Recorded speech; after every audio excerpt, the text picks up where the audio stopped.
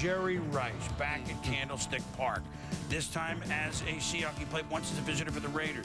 Meanwhile, Derek Smith, Anthony Adams, the Niners game in this game, sacking Matt Hasselbeck.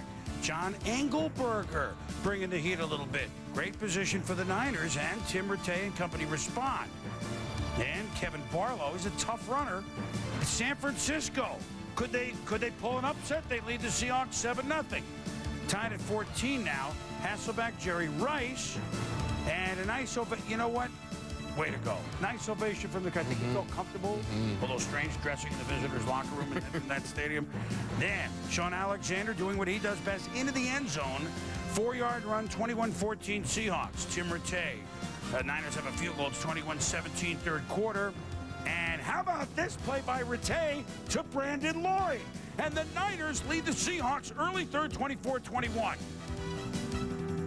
But Matt Hasselbeck sees the blitz. The Niners try to back off. Now he checks off. Look at that. Okay, a lot of time to check off. Seeing the blitz, you go here.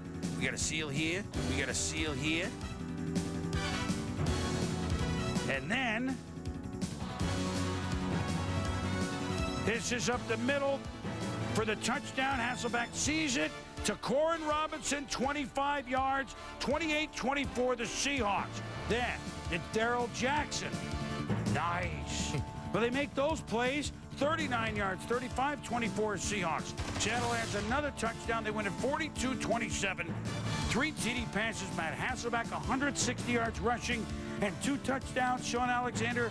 They can sit on teams that aren't quite as good as them. Well, Corin Robinson, Sean Alexander, Hasselbeck, we know the offensive weapons when they're catching the ball, and I think it's all key when Sean Alexander begins to run the ball the way he was running today. And you can almost tell from the moment the game starts, then the rest of the offense is going to have a pretty good day. And the Seahawks go into St. Louis next. It's the worst schedule in football. They have 4 two-game road trips.